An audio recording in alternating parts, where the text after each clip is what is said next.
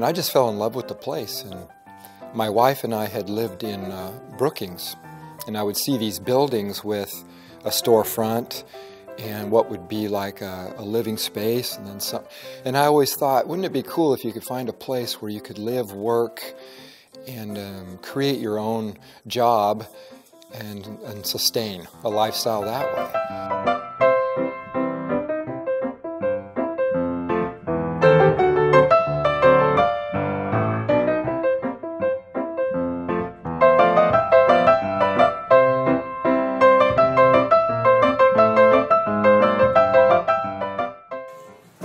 Oh, this is a copy of the original press, Ridgefield Reflector, in 1946 of the grand opening movie. The street in here took the wheels off and borrowed it.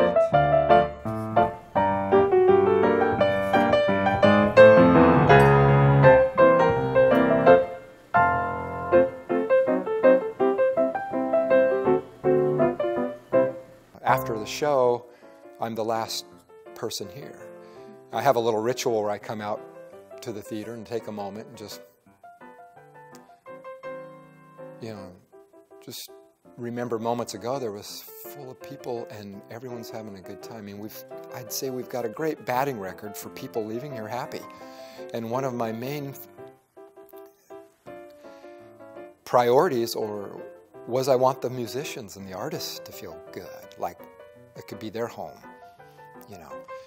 And so we can keep working together and sustain it,